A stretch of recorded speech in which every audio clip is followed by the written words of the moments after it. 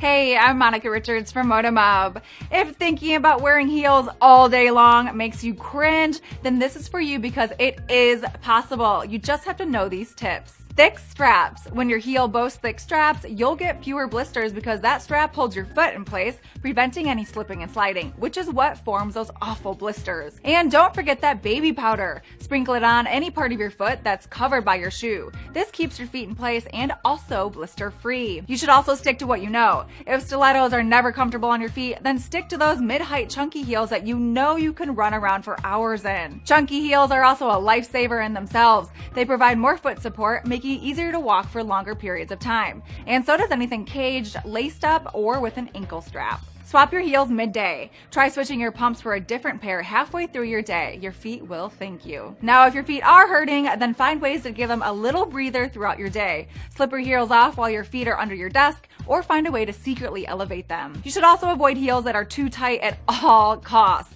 A great way to do so is by having those snug shoes stretched at a cobbler. And keeping a nice pedicure isn't just for looks. When you keep your toenails short, that means no extra tension when your feet slide forward in those heels. And for more fashion tips, keep it right here.